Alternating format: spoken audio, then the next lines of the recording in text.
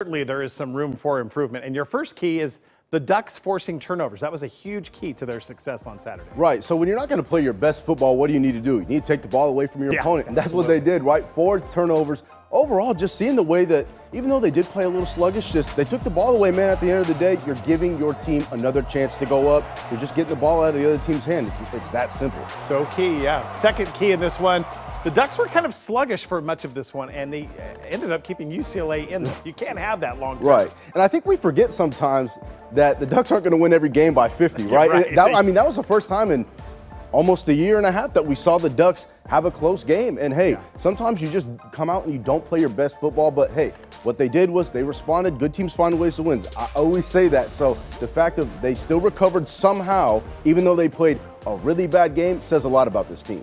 Lastly, people should not forget this. Chip Kelly is still a mastermind. Yeah. I mean, he might not be as relevant as he once was maybe a decade ago, but he's still an offensive guru. Yeah, he's still Chip Kelly. He's the reason why the Ducks are the Ducks today, right? He's the reason why I have to kind of whisper this, why growing up, I kind of wanted to play for the Ducks, man, but you guys didn't hear that here. Anyway, the floor is yours.